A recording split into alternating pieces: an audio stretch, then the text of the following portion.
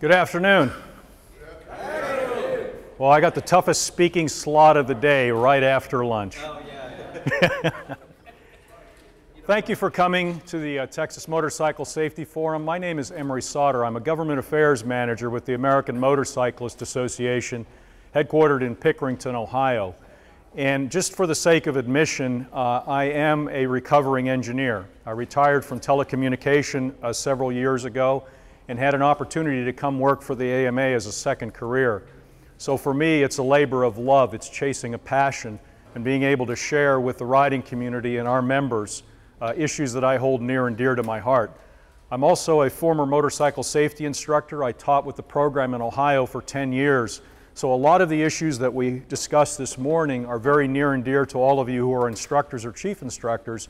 But I have a very wonderful perspective in that coming from the rider education community, I can now go in and with legislators and regulators convey to them the importance of rider education. And that's been one of the points that I've really tried to focus on at the AMA, is focusing on rider education, why I feel it's important, and the benefits that it pays back to the riding community. So again, thank you for the opportunity, Keith and the folks that put this together, for the invitation to come. What I'd like to do is change the focus just a little bit. When Keith and I started exchanging emails and talking, he told me what the forum was about and the things that were going to be discussed. And he said, let's bring in some things from a legislative perspective. Let's talk about some of the things that are really important. So I picked three of the easiest things I could find. Motorcycle sound, which is completely a non-controversial issue in every state, including Texas. But I also wanted to talk about lane splitting and something that we're just now starting to see emerge in the country, which are called road guards. So in the half hour that I've been given the opportunity to work with you today, I'd like to touch on these and then yield to my wonderful colleague from Illinois. Brief introduction, talk about the motivation. Why even talk about these topics? And then, as I said, motorcycle sound, lane splitting, road guards, and a conclusion. For those of you who don't know, the AMA was founded in 1924. We have been in Central Ohio for all but 1 year of our existence.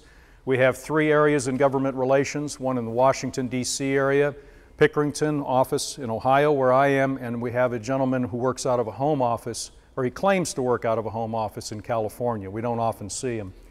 We work on behalf of riders in the on motorcycling-related issues, importantly at the international and federal level. Many of the state motorcyclist rights organizations do a wonderful job at the state and local level. A big part of our focus is at the international and federal level. We as an organization have NGO or non-governmental organization status with the UN, so we're able to participate in much of the discussion that's going on at the international level. And we really depend on our members. The members of our organization are the strength. As an organization, we have less than 80 full-time staff members, so with 200,000 plus members, we depend on them to be our eyes and ears in the field and also to be the activists to help us with legislative and regulatory issues. Why even discuss these issues? What's the connection between motorcycle sound and motorcycle safety? Loud pipes save lives, right? Oh, they don't. Oh, maybe I've touched on a controversial topic then. We're going to share some legislative and regulatory information with you. And by the way, all of this information will be available in a PDF document with clickable links. So everything you see in this presentation will be up on the website following this. And all the links that are in here are click-through links. So it's legislation or anything that's referenced in here will be in the PDF document. I hope to provide you some resources to talk about establishing practical solutions to the 3 topics we may touch on today, and to encourage participation, because as we've saw this morning, up here presenting is not the way things get done. What it is a stimulus to start a discussion. And with the various backgrounds and riding experience of people in this room, and even the non-riders, have an opportunity to contribute to the discussion and hopefully address some of the solutions, which ultimately we all want to see the crashes reduced. We want to see the numbers of our brothers and sisters dying and being seriously injured. We want to see those reduced. So ultimately, that's part of our motivation. Motorcycle sound. What's the issue with motorcycle sound? Loud pipes make angry registered voters. Yes. As a former member of our chairman of the board, or former chair of the board said, loud pipes risk rights. And I think all of those in the community who would say, well, I would not be here today had I not had straight pipes on my bike. A lot of us in the riding community can say yes, but a lot of people ride factory stock motorcycles that don't have modified exhaust systems, and we're still here today to talk about it. So at least let's have the discussion about why this sound is an issue. Is it an issue in Texas? Is this a hot button issue in Texas? Yes, it is. Okay, from a dealer's perspective, I'm sure there are some unique obligations and issues from a dealer's perspective. How about in the user community? Is it a hot button issue in the user community?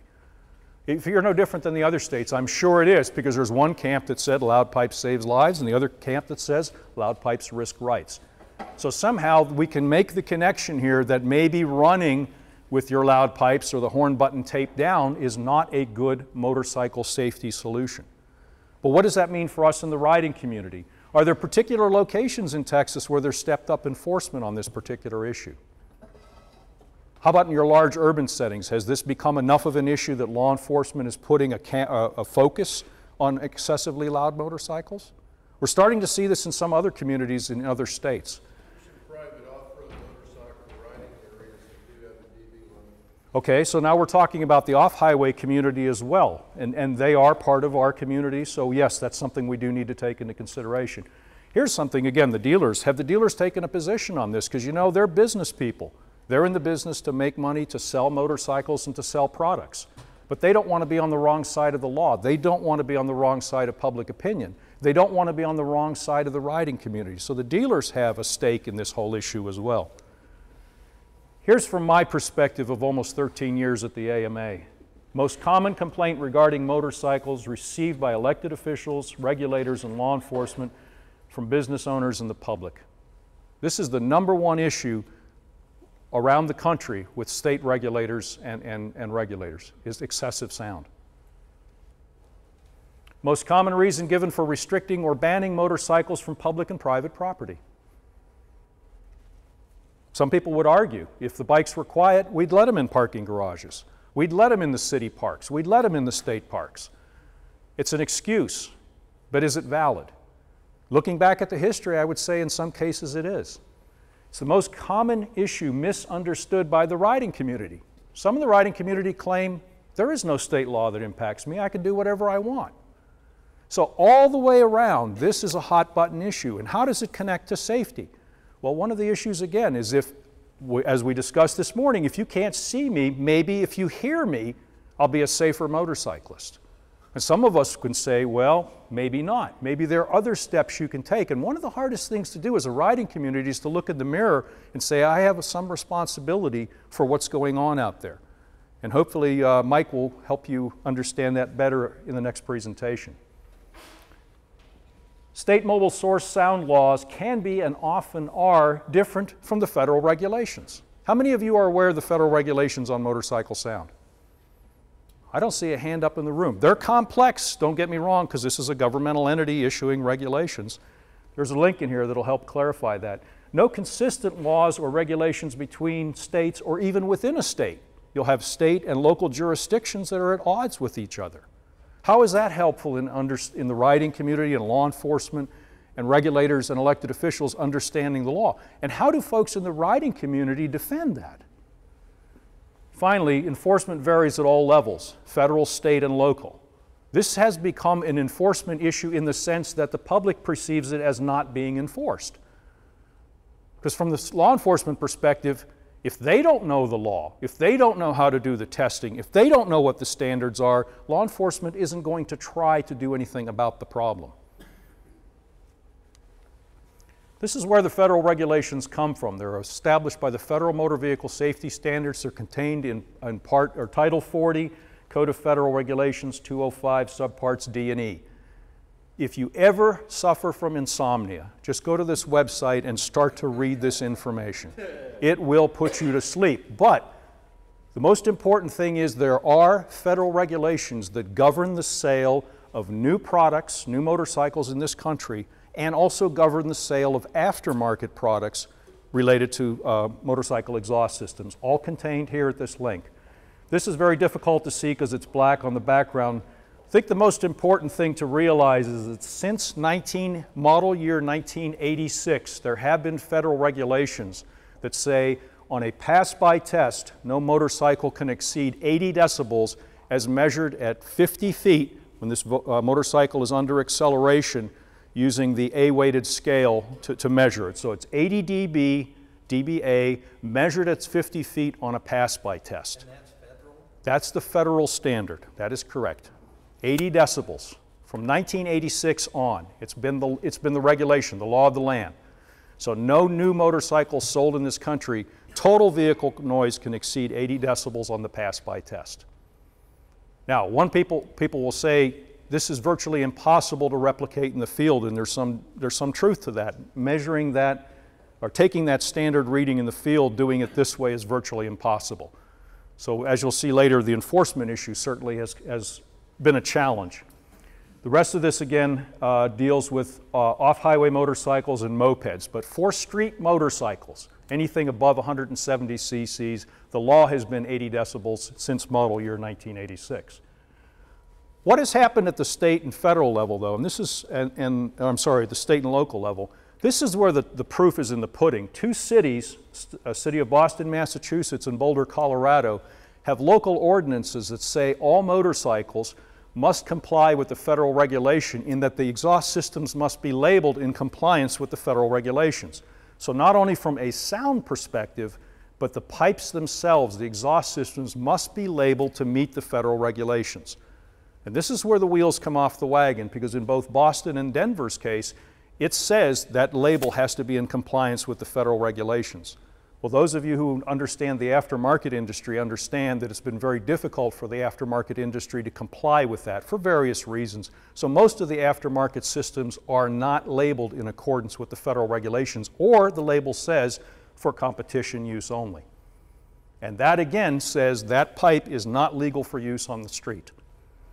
State actions, 3 in particular. California, when Governor Schwarzenegger, the Terminator, was governor, he signed very sweeping legislation that said all motorcycles sold starting January 1st of 2013 and all motorcycle exhaust systems, so the aftermarket systems, must comply with the federal regulations in terms of labeling. So no motorcycle or aftermarket pipe sold in California starting January 1st of 2013 can be legally sold without the compliance label. That was their answer. How does that address the sound issue? Well, if it's a label on there, and what if I rip the guts out of the stock pipe? So now I've got a stock pipe that's labeled, meets the law, but it's loud as hell, folks. So we really haven't addressed, and everything that was on the street was grandfathered in. So it really didn't address it. State of Maine and the state of New Hampshire took a slightly different approach. How many of you are familiar with the roadside test that was released by the SAE in 2009 called the J2825? Okay, this is a roadside test procedure with a sound meter, measured at a distance of 20 inches at a 45-degree angle from the pipe, and all it does is measure the exhaust sound. It doesn't measure total vehicle noise. And so the SAE proposed that as an alternative to doing the kind of testing the federal government does to ensure compliance. And so the state of Maine actually adopted it, as did the state of New Hampshire, but Maine has since rescinded that. So there is an alternative approach to excessive sound. More importantly, though, at the federal level, and this is where it's going to get interesting, and this is kind of why I wanted to include it here to give everybody a heads up. In October of 2012, there was a meeting in Washington, D.C. that involved a number of people with an interest in motorcycle sound. I was invited as a representative of the riding community, and this actually is quoted from the final report. The reason for the meeting was to discuss motorcycle noise in America, its adverse impact on the public, and the feasibility of making the U.S. Environmental Protection Agency's regulations more user-friendly for state and local enforcement officials to adopt and enforce.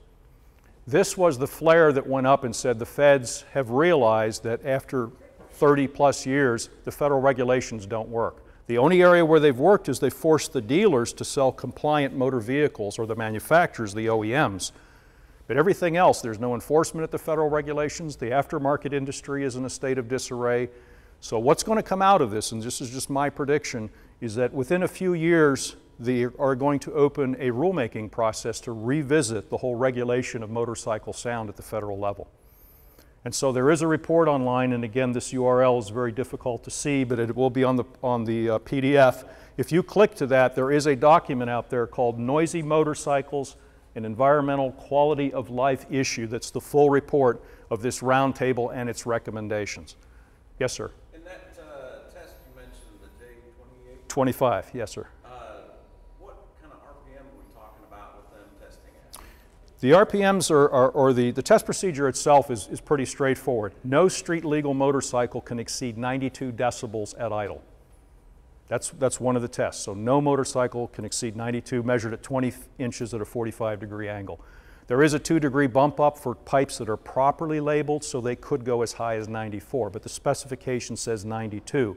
Then they divide it out and they say for 3- and 4-cylinder motorcycles, they cannot exceed 100 decibels at 5,000 RPM. And for all others, so twins, 6-cylinders, singles, cannot exceed 96 decibels measured at 2,000 RPM. That's the test procedure. And so it can be done roadside, it can be done in inspection stations. It's very straightforward. The motorcycle is stationary in neutral, requires one person to do the test and one potentially to hold the throttle at the specified RPM. That's it. Okay, moving on. Lane splitting. How many of you have ever split lanes? How many of you split lanes legally?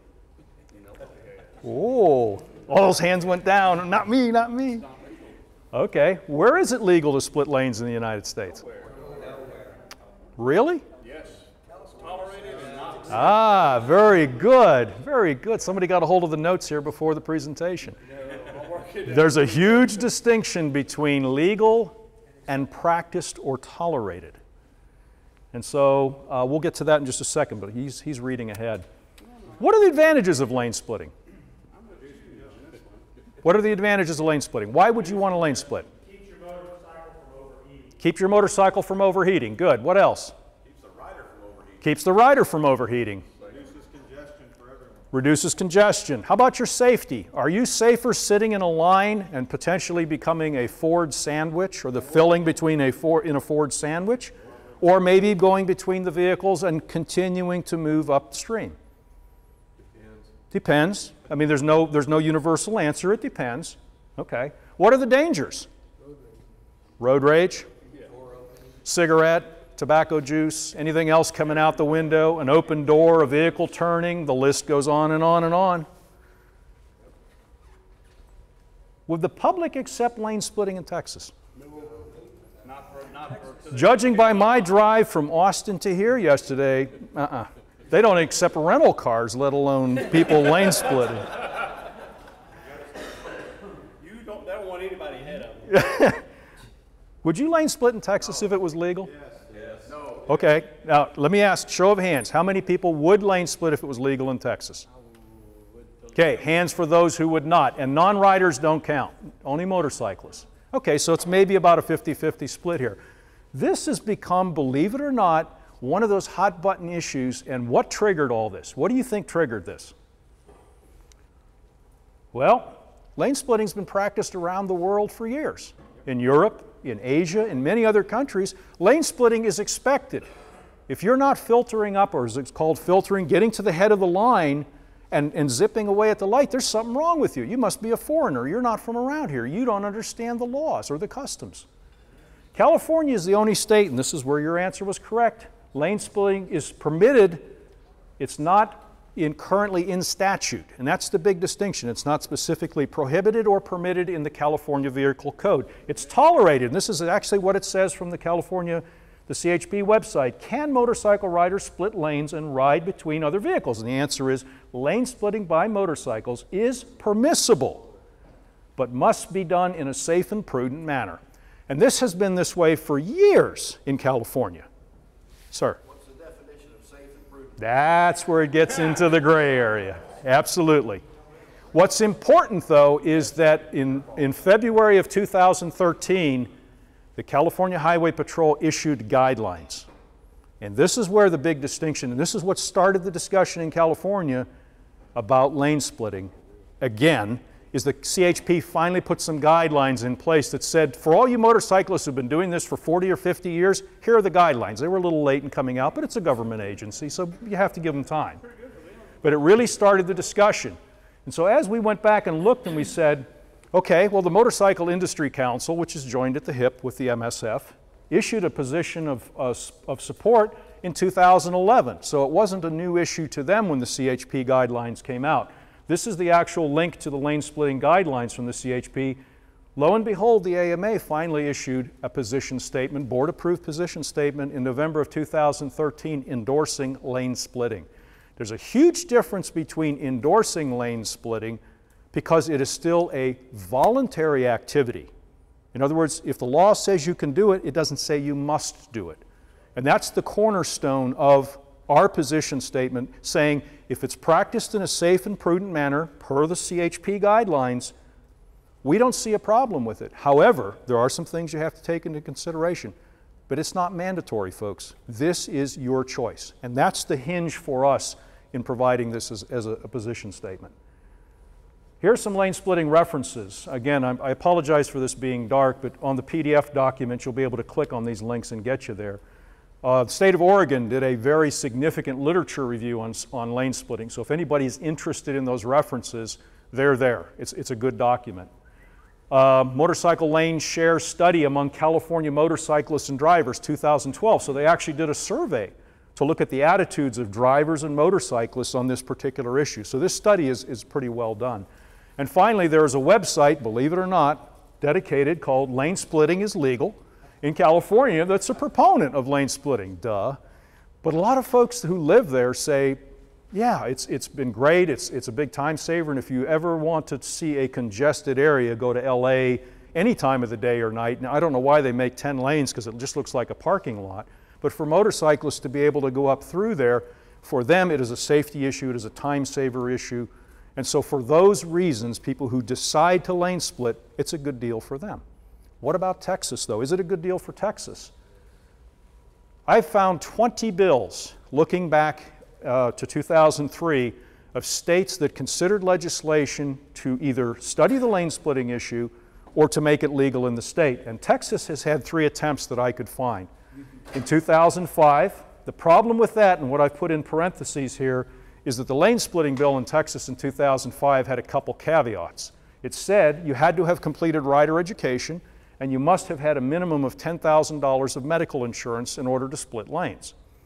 Now, for any law enforcement officers in the room, I'm going to ask you, how do you know somebody's got $10K worth of medical insurance and completed a rider education program as they're zipping down the highway between cars? You don't. And that's been one of the issues, is anytime legislation is passed, we'll turn to the folks in law enforcement and say, how do you implement this? How do you know something like this is going to work?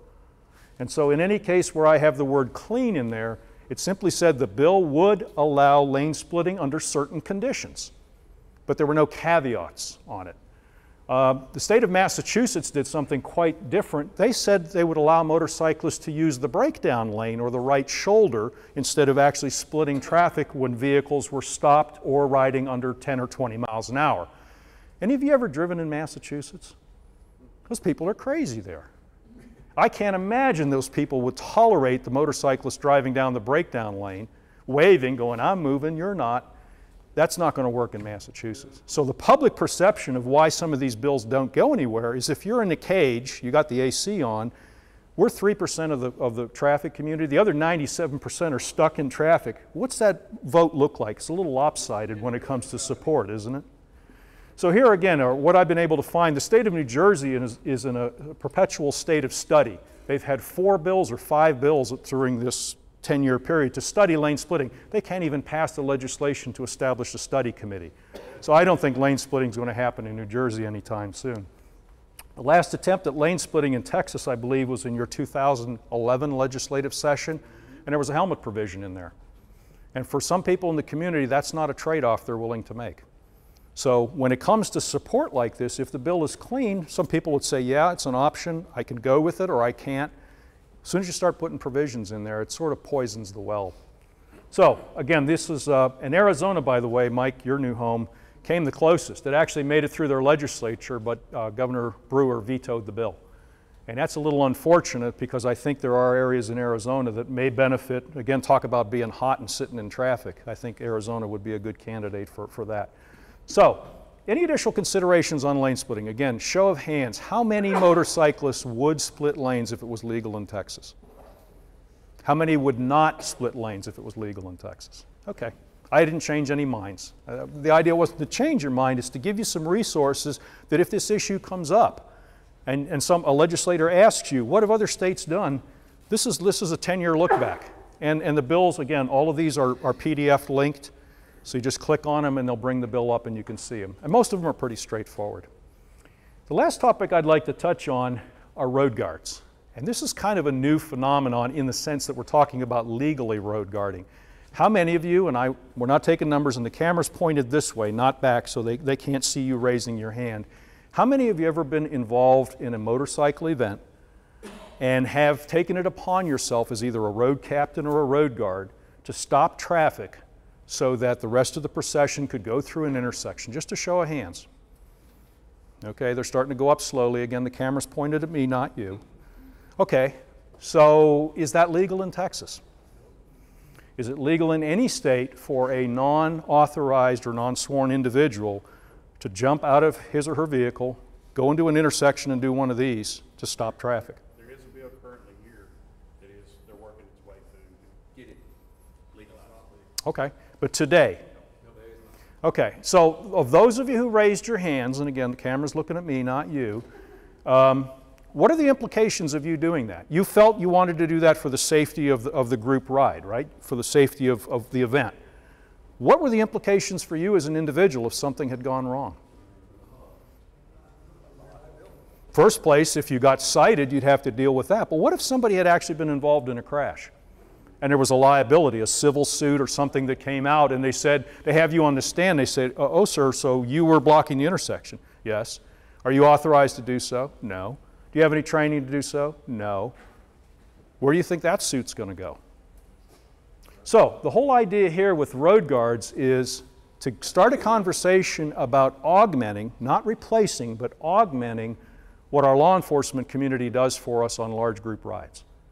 And the idea was that the motorcycling community would put together a program working with the state departments of transportation and public safety to make non-law enforcement individuals trained and give them the equipment and the capability to assist during large motorcycle events. Do you agree that that would enhance motorcycle safety if it was done in that fashion like I just stated it? A couple head nods. Now you're either going to sleep or you agree with me, but work with me. This will end quicker that way. We've answered a couple of the questions here. Here are some things to ensure as far as motorcycle events are concerned. Currently, do you work with local and state law enforcement agencies when you have big events to make sure that you are either escorted or that you have some kind of road guarding situation? Is that the norm in Texas today? Okay. What are some of the potential drawbacks to that? Funding, availability of law enforcement. You know, people will say, well, the agency is committed. All of a sudden they get called off to a special security detail or an emergency, and now you have no protection or no escort. So one of the things that the riding community has said to law enforcement, look, we're not trying to replace what you do, we're trying to supplement it. And in those cases where you're not available under certain circumstances, we, the community, properly trained with the right equipment, would like to have that capability to manage traffic. Again, from a safety perspective, I don't get a big head by standing out there with my hand out. What I am trying to do is minimize the risk to the participants in that event. So we've answered a couple of the questions here. And I wrote this because I believe that Minnesota is the first state that really has put a formal program in place. They're still putting it into place, as a matter of fact. They're the first state that I am aware of that has a formal program under development that would allow non-law enforcement personnel to stop and hold traffic under certain conditions during motorcycle events. Now, I say they're still working on it because their legislation was passed in 2012, but their Department of Public Safety has not yet issued the final rules of implementation for the program. And I was telling Mike a little bit earlier before coming up here, is that the DPS has a very extensive website, and again, this is hyperlinked. It's called Motorcycle Road Guard Certification Program, where it lays out in detail all the public hearings, all of the information and input they've had from the community, from law enforcement, from the judiciary, from the legislature to try to make this program formal, such as how many motorcycles are required to be in the procession before we can actually call it available for an escort. Does it have to be sanctioned? Does it have to be insured? Is there prior notification that has to be given to all the jurisdictions where the ride is going? So all of those things are in the developmental phase. The legislation is the easy part. Most people say you're crazy for making that statement. The legislation is the easy part. It's the rules of implementation that are the hard thing. So Minnesota is still working through the program. Here are the states, or here's the legislation in 2012, Minnesota's legislation. A nod to the state of Illinois, they actually passed to reinforce that they already have that capability in Illinois. It's not a formal program yet like Minnesota's, but the state of Illinois does have the capacity to allow non-sworn or non-law enforcement officials to control traffic. State of Ohio, where I'm from, we are considering a bill that was brought by the State Motorcyclist Rights Organization, and we're working with legislators and law enforcement and the traffic safety community to hash out the details. What we're doing is, though, we're looking to Minnesota, and I heard the word copy used this morning. We're not trying to copy it, but we want to tailor it so that it may work for us in Ohio and we don't have to reinvent the wheel. Finally, the state of Washington had two bills this session, a House and a Senate bill, that would allow for a motorcycle road guard certification program, but both of those bills did not make it through the legislature this time. So the connection here with rider safety is this is something that a few of you admitted to doing. Again, understanding that this is not legally permitted, but you're doing it from a safety perspective. And let me ask this, how many of you would be in favor of supporting something like this in the state of Texas from a motorcycle safety standpoint? Just a show of hands. Okay, how many of you would not be in favor of seeing a road guard program implemented in the state of Texas? Okay. So legislatively, that's where it starts. Sitting down with a legislator, and whether you're a rider, coach, or trainer, you have something to contribute to the discussion. It's important to involve the Department of Public Safety, law enforcement, anybody with a stake in this, the businesses, the dealers, they need to be involved in this because quite frankly, a lot of these events start and end at dealerships, and dealerships are very keen on safety, very keen on having organized events for their customers, and they want safety as well. So everybody has a stake in a program like this. So again, use these as resources to look at what's being done if you hear that there's some interest on motorcycle road guards in the state of Texas. Some issues to consider: who's responsible for developing and implementing the program? In the case of Minnesota and Ohio, it's the Department of Public Safety that's going to be tasked with implementing the program. Does the program have the support of law enforcement agencies? It's critical because A, it won't get through the legislature in most cases unless law enforcement supports it, and B, you want law enforcement on your side if you're looking at doing a program like this because they have the expertise in traffic control. We can learn from them. What will the program cost and who will pay for it? Under what circumstances can an organization or event use road guards? And again, we talk about minimum number of bikes, prior notification. Is prior notification and permits required for the event? And finally, what equipment will the road guard be required to purchase and use? Just standing out there doing this doesn't get it. Because as you can see, I'm conspicuously dressed, right? So if I'm standing out in the intersection doing this, what's going to happen? I'm going to get flattened. So how about we put some kind of an identifier, an upper body reflective vest on them? How about one of those silly fold-up panel stop signs? I'm going to ask a rotating question. How many of you were ever traffic safety, worked with the AAA program in your grade school, that you were flaggers and held out the flag for kids as crossing guards? A couple hands good. Good, that means you're as old as I am. Well, we actually did that. We stopped traffic. We actually had a flag that said stop and had AAA on it. We stood out there in the intersection. Remember that badge we had? There was a blue badge, and then there was a red badge for lieutenant, and I think the captain, the captain of the program had a gold badge. But back in 6th grade, I was stopping traffic. I'm going, this is kind of cool. So, taking that back a little bit, there are other people doing traffic control today. Let's be sure if this comes up as a potential program, but the riding community has some input into it, whether you want it, whether you support it, and under what conditions it should actually take place. I want to conclude with this. The world is run by those who show up. For you showing up today, A, it means you're in a leadership position or you at least have an interest in motorcycle safety in the state of Texas. But understand what happens at a state level also has national implications. Because just as Minnesota is implementing their Road Guard program, other states like Ohio and Washington are looking to their program. So if you do something in Texas, don't just think it might stay in Texas. It might actually cross the borders and benefit some other states and other riding communities. So be very careful in what you think you want to do. Understand what you're biting off. In a case like this isn't going to happen overnight and it won't be free. But what's the tangential benefit to the riding community? Does it make motorcycling safer? Does it reduce crashes? And if you can say that the sound issue, lane splitting, and perhaps road guard are three things you want to look at in Texas to get at some of those motorcycle safety issues, then maybe use this as a resource. Again, I thank you for your time and the invitation